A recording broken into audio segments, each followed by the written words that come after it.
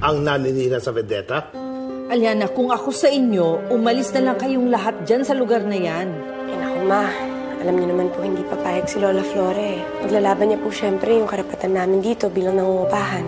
Dumito kayo, ha? Dumito kayo sa amin habang nagtitraining si Cardo. Kayong lahat. Sige po ma, sasabihin ko po kay Lola Flora. Mag-iingat kayo. Kayo rin po.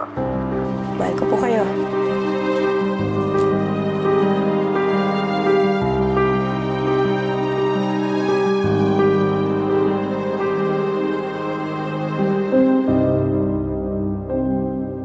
Good evening, trainees.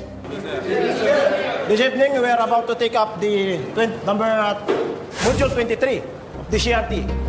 This Module 23 is about close quarter battle, or CQB. CQB, this introduction, is the first of the module that follow during this CRT course belt. The objective of this module is we will be able to explain close quarter battle tactics and techniques and their application to crisis response operation. You must be able to apply what you learn at the end of this module. So remember, in CQB, the main objective here is to save life. It is not to neutralize only, but it is to save life.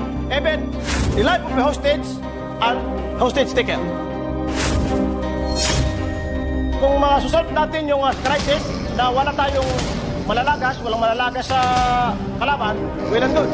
Panalo tayo dyan. So, bilang assaulter, there are tactical mindset na kailangan natin. So, kung si mindset ka, nandyan sa'yo yan. Kailangan preparado ka.